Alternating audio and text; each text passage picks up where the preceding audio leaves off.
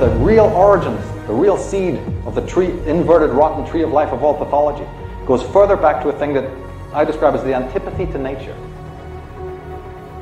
And it's born out of the trauma.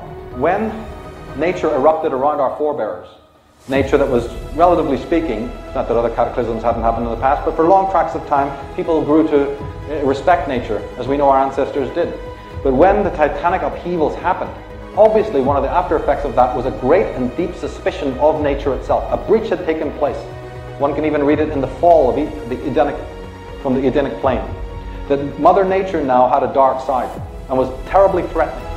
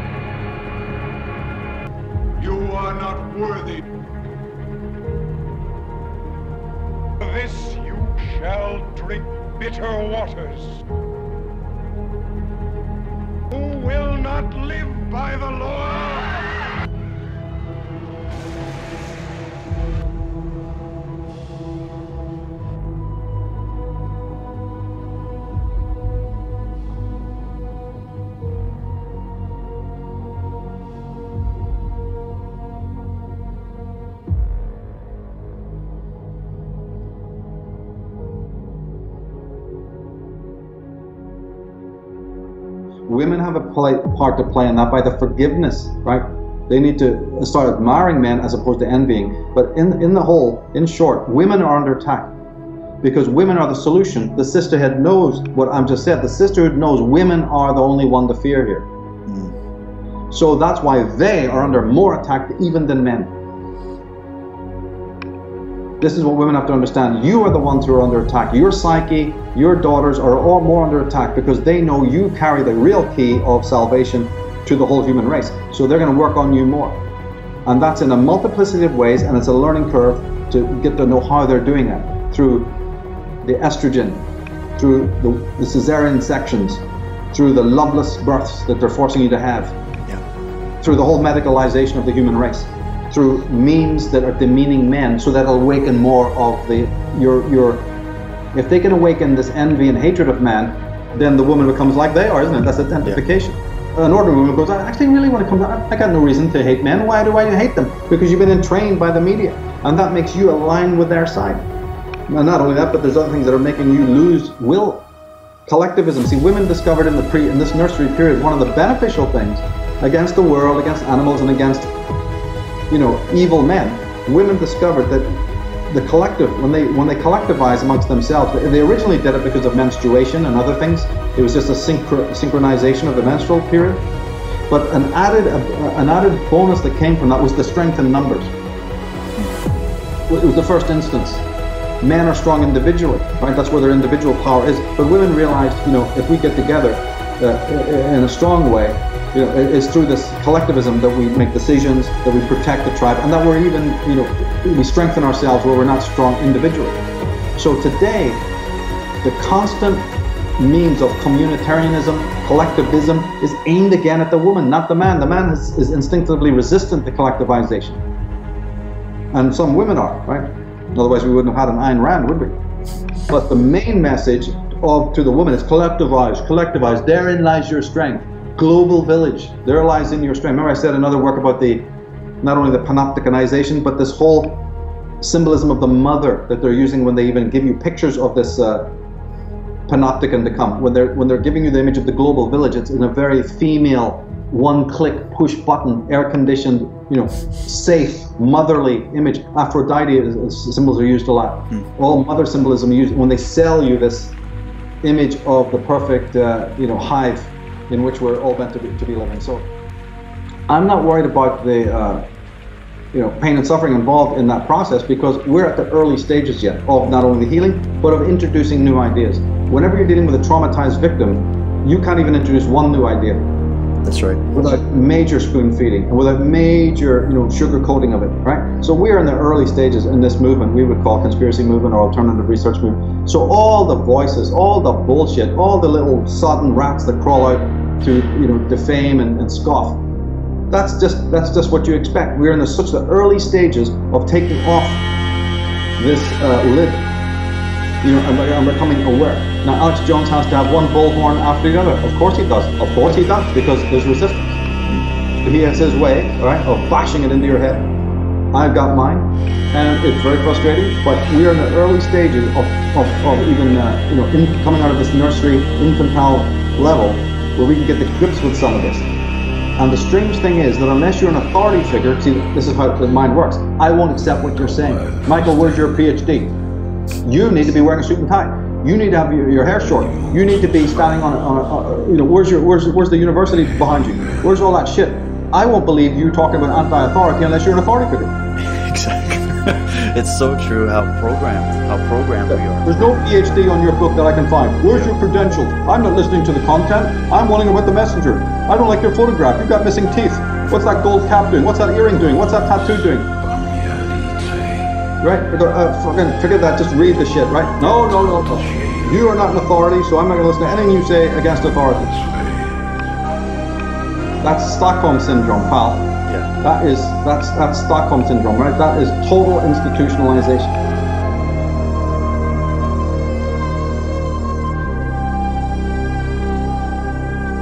So it's really an apologist for the state. Right? It's really an apologist for the state here that you're dealing with.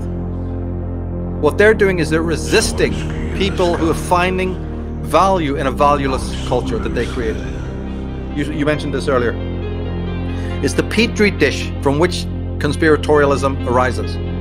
Is toxic, is foul, is vapid, is contradictory, and is ultimately valueless. So what a conspiratorialist is doing is seeking now to find a new set of values that religion did not supply, because it's a bunch of mind control, and that the Orwellian educational systems do not supply. And these guys don't like it. They don't like you seeking out values on your own, ones that are really unique. And they're trying to say that it's bad, and the only way they can say it's bad for you to do that is because you're now a threat to the state. Right? You're skeptical of those in power. Fucking right, I'm skeptical of those in power.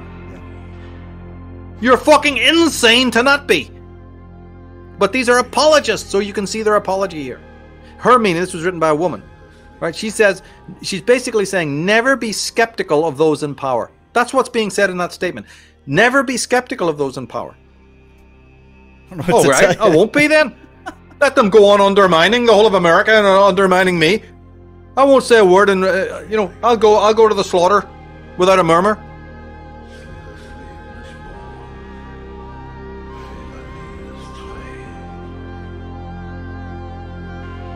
The military-industrial complex, the CEOs of 4 of the 5 biggest defense contractors are in fact women. Northrop Grumman, Lockheed Martin, General Dynamics, and Boeing's defense wing. There's also America's lead weapons negotiator, the Undersecretary of State for Energy for Nuclear Security. Also a woman. She runs the world's largest nuclear stockpile. You're watching Velshi and Rule. Women. It seems that the whole human race is a bunch of worker ants. They're just on their knees. That might be something you didn't notice about yourself, but you did notice it when you scanned political history or world history. These oligarchs, whatever way you want to express it, mindlessly working, not for his own benefit, the thousands of hours that he slaves, the thousands of dollars that he makes, and he doesn't see the benefit of it either in leisure time necessarily or in capital, right? Right? That's what this process is all about. Once you are the person who can see, once you, that they live, put the bloody glasses on. Well, the fight scene and that goes on for hours. Right? Because that is the big problem of our world. Yeah. How do I get this idiot to put these fucking glasses on, right? Well, you're going to have to beat him to death, and in a way that's what we're doing. You need to completely keep, every time they turn on the screen, there you are, and they go, Cesarian, go away, right? We do not want to know. I'm just going to go, no, I'll be turning up in your nightmares, right? There I am again. You have to just, knock, the pest, Yeah. He's back, shit.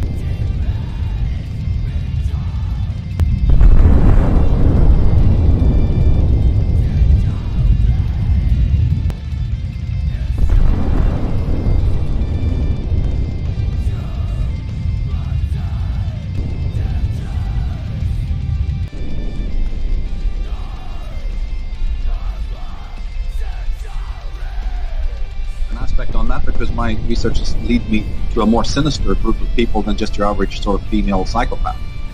I'm talking about a sisterhood here that is very, very concealed. So much so that, as you hinted earlier, nobody's ever picked up on this before. You have to go very, very far down the research of the etymology and the symbolism to even begin sniffing this rat, and also because it has been deliberately concealed. And I think that to finish answering your question, I believe that it has not only actively concealed itself, I mean pathologically so, but that the image of the paternalistic, patristic front is part of that concealment. We can get a handle on this, but then never forgetting that the call goes out to womankind. Modern women, as infected as they are, they must realize that they are the biggest danger to the sisterhood, far exceeding what any man can do, and therefore the sisterhood is mostly working on them through Bollywood, through just the whole circus of bull crap that's coming out of their sick minds, right? How they present models of femininity, and how unfortunately the women of today are buying into it. So this is another thing that must always be borne in mind for the bigger picture, the longer journey of history in this matter.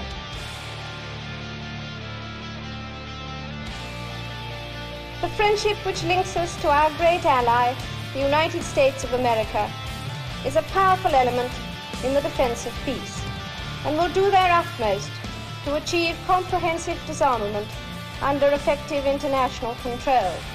My armed forces will continue to make their contribution to the safeguarding of world peace.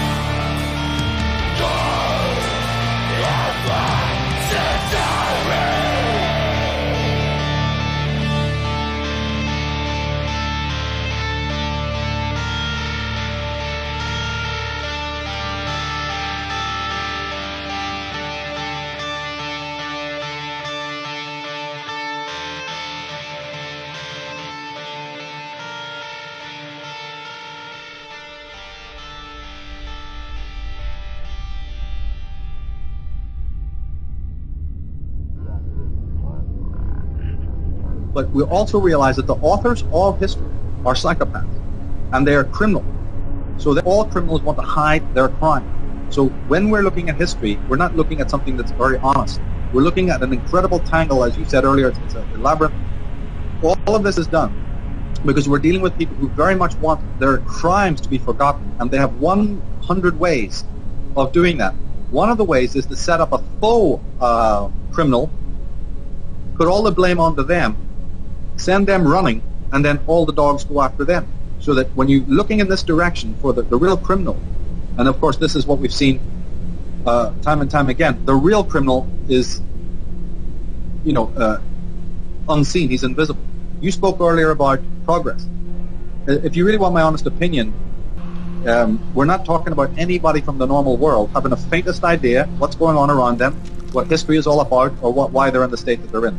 The only hope for anyone to tweak what has really been going on right across the board, and this includes what's happening now, are the people who happen to be seriously, and I don't mean just frivolously, interested in conspiracy kind of content.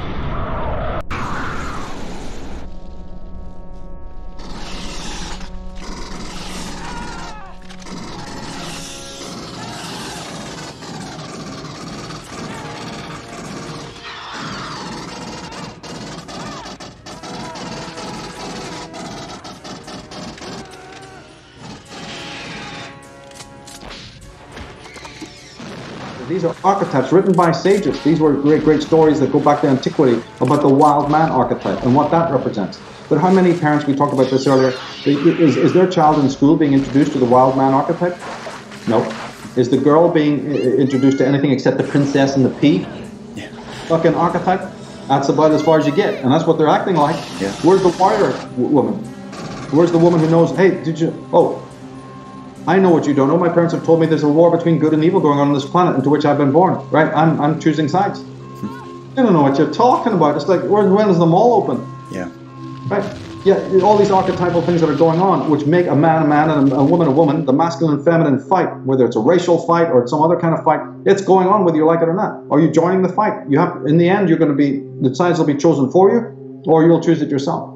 And so the politics that's coming out of Strasbourg, right, the politics that's coming out of the EU is all this dark feminization.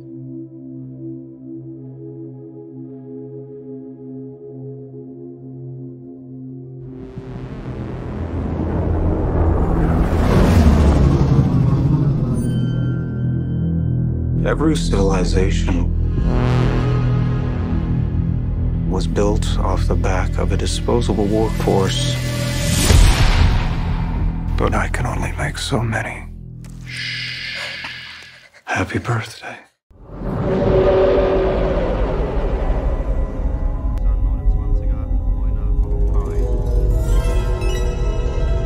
Also, globalism is a fulfillment. Globalism to live inside the hive, to live inside an incarcerated, Blake 7, hideous, air-conditioned dome. Glass buildings, armor, plate, glass to keep you away from nature. It's all rooted in it. And it was the calamity of the old world order that changed us. We felt like we were cast out of the garden, and we were infected with a deep, non-conscious suspicion toward nature. And for those who are already getting what I'm saying, when you see that nature and the self are one, look what the implication is. Infection with suspicion towards nature is infection and suspicion towards oneself.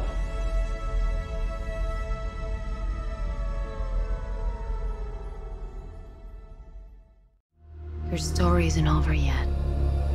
There's still a page left.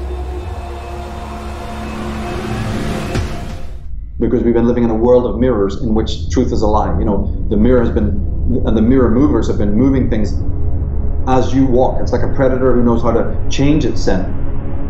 It's like 1 minute it's standing on 2 legs, next it's on 4 legs, next it just disappears and flies away.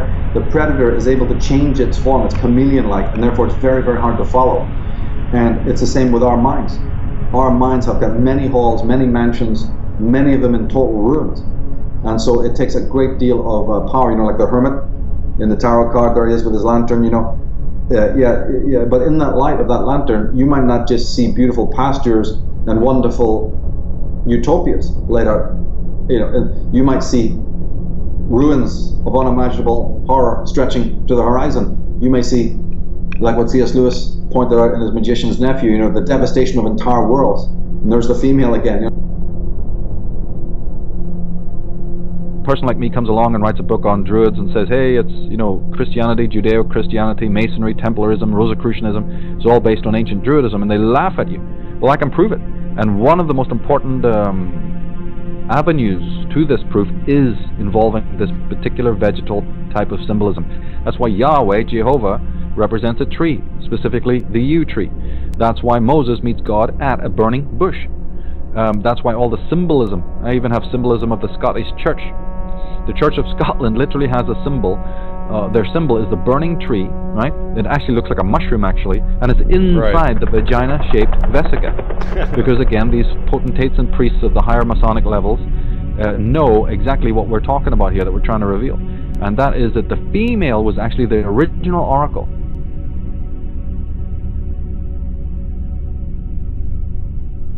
The Duke d'Orléans, one of the most powerful leaders of Freemasonry, Grand Orient Freemasonry. He's co-founder also of the Illuminati. Well, his wife was the daughter of a royal figure, Henrietta Maria of France, an incredibly powerful person. He was co-founder of the Illuminati along with people like Baron von Nige, a member of the Grand Orient Freemasonry, and also Strict Observance. another Illuminati founder. And she, Henrietta, was connected to all the Catholic nobility throughout the world. Just as Duke d'Orleans was a Templar of strict observance, and she's related to the Stuart monarchy. She actually was involved in the fomenting of 3 wars with England. That's how powerful she was.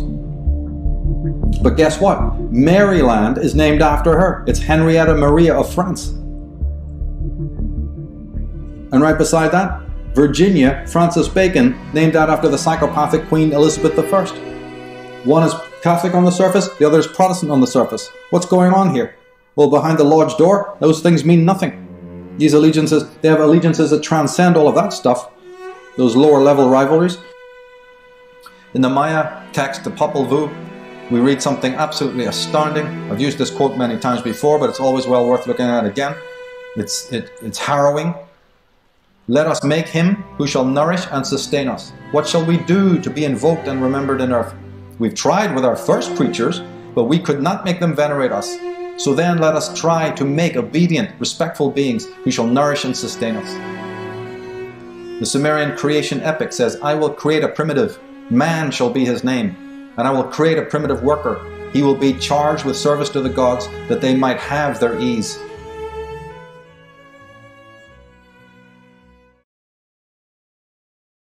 We have built a new boat, and with this boat, for the first time, we can go west. So when do we sail? I already told you. I don't want you to come. So many women. Who would have thought? They're as brave as the men. This was going to be the most exciting voyage of our lives. Sometimes they are much braver than the men.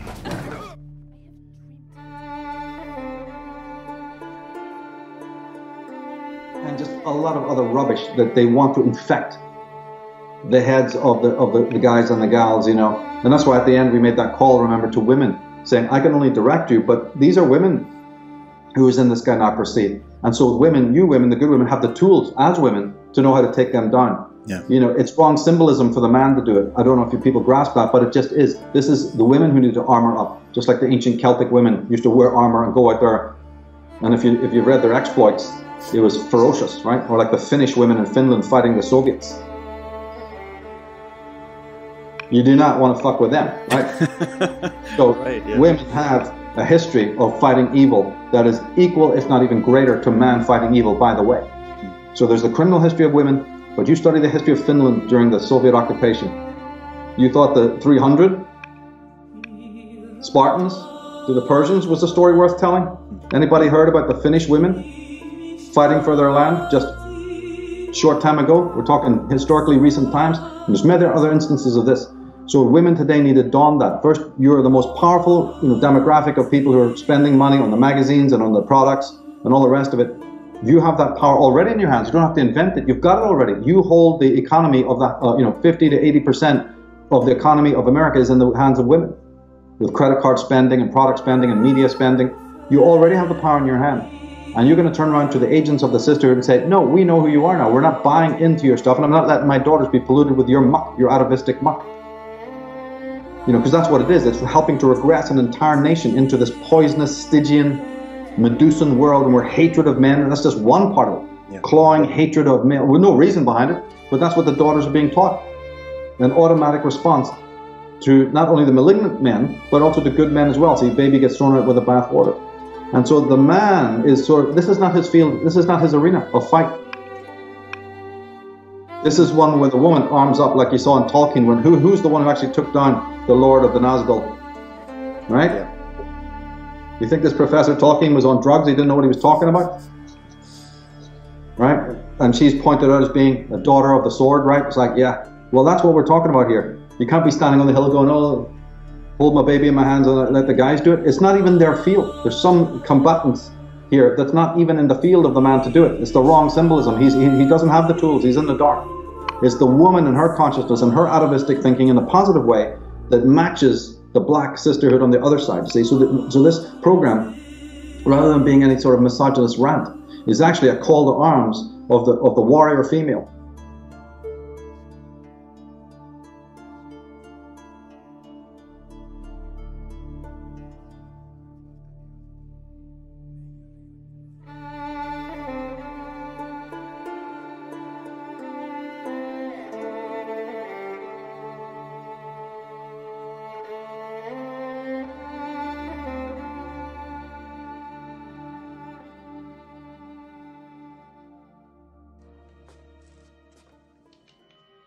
Now don't be afraid. I love you.